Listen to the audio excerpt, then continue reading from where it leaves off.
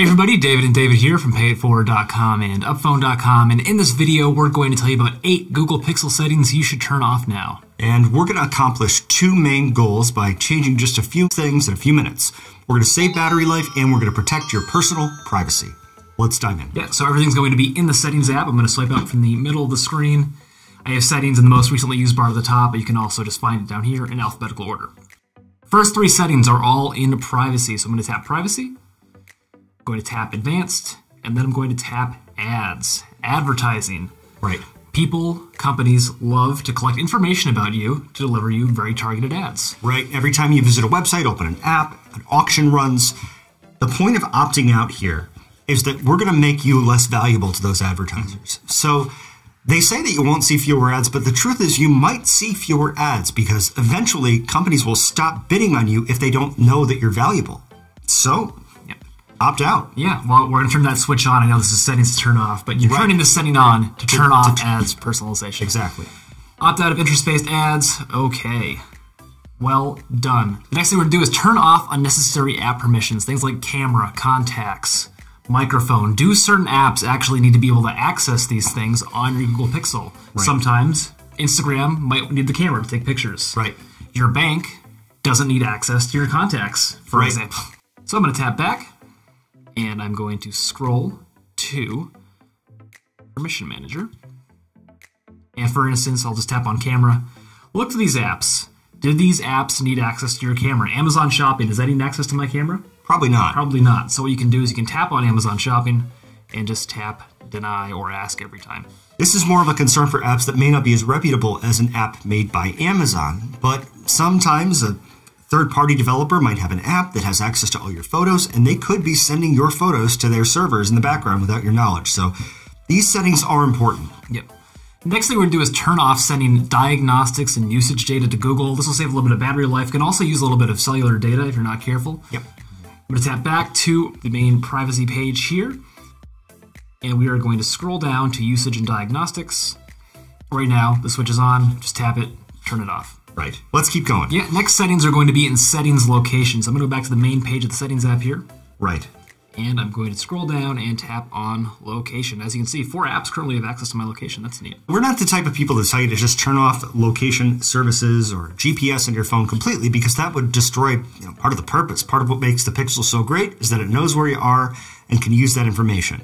So we just encourage you to be deliberate and be intentional about which apps you want to allow to use your location. And then there are some things to watch out for so you don't run through your battery life all at once. Yeah, so let's tap App Access to Location. So allowed all the time, Google, allowed only while in use, Android Auto, Chrome, and YouTube, and denied. So go through your list of apps, see which ones have access to your location. Do you need this app having access to your location when it's in use or all the time? Right. And especially pay attention to the ones that are allowed all the time, because that could be accessing your location in the background when you're not using the app. That can run through your battery life faster than pretty much anything else because GPS takes battery. Yeah, so if I tap on Google here, allowed all the time, you can set it to deny. Yeah. You also might have the option to allow using the app or ask every time when you open the app, so you can decide whether or not it needs location at that time. So we'll go back to the main location settings page and tap on Wi-Fi and Bluetooth scanning. We recommend turning these off. Right. These could be big battery drains. Your phone is constantly looking around and saying, like, is there Wi-Fi here? Is there Bluetooth here? Is there Wi-Fi here? Why does it need to do that?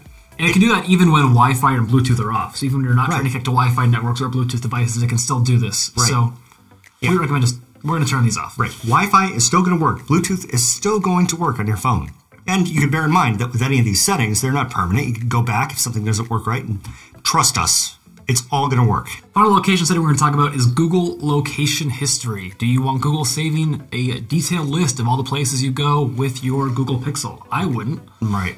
I'm going to go back to the main page of location, and I'm going to tap Advanced, and Google Location History, tap on that. Plug your Google account. Location History saves where you go with your devices, even when you aren't using specific Google service. Give you personalized maps, recommendations, based on places you visited and more. I'm just going to go ahead and turn this off. If you want to leave this on, by all means, go ahead. There's an auto-delete option. Set that to 3 months, and that way at least you're deleting the data every 3 months as opposed to every year and a half. Right. But we're just going to turn this off entirely. That's what we recommend doing. Yeah, you got to be careful of these recommendations. And just remember, Google's a great company, but they don't do this out of the kindness of their heart. They're recommending things to you, but people are paying to be those recommendations. So be careful of this stuff. Yeah, so just tap that switch next to location history. You need to scroll down to make the pause button actually tappable. So just going to tap pause. There you go. I think the harder it is to turn something off, the more valuable it is to turn off. It's like finding these little secrets. So we're going to go back to the main page of the Settings app, and this one's a pretty big one. Install unknown apps. Do you want third-party apps to be able to install other apps on your phone without necessarily your permission? Right. It's like you're having a party, and you invite somebody over to the party. That's like installing an app on your phone. But then you also say to that app or that person, go ahead and bring as many of your friends as you want to the party.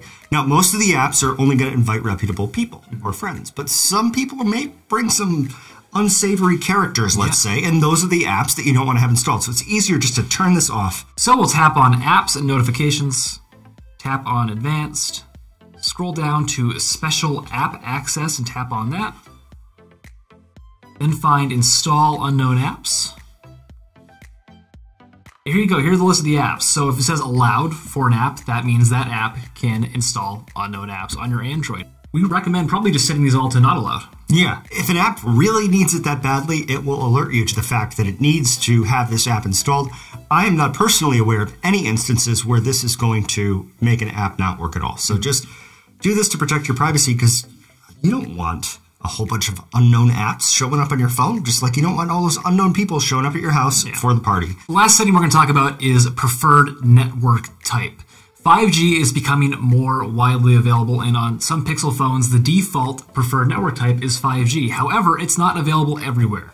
You might live in an area with poor 5G coverage, and if you have your 5G network preferred, might have some issues. Right, especially battery life issues. To be fair, the Google Pixel 5 and the 4a 5G are two of the most battery-efficient 5G phones that are out there. But as David said, if you don't have a good signal or good connection to the 5G network, it's going to burn through your battery trying to stay connected. Maybe you have perfect 4G LTE coverage, which, if you don't have a good 5G signal, is going to be faster anyway. Yeah, let's go back to the main page of the Settings app. Go, and we're going to tap on Network and Internet. We're going to tap on Mobile Network. And we're going to tap on Preferred Network Type. Right now it's 5G recommended. There's not a lot of good 5G coverage in our area specifically either, so this is a setting that we'd want to turn off on this phone. Right. We're going to set it to LTE. And there we go. Those are 8 Google Pixel settings you should turn off now. Thanks for watching this video. Give it a thumbs up if you enjoyed. Leave a comment down below with any other questions, and don't forget to subscribe to this channel for more great videos about cell phones.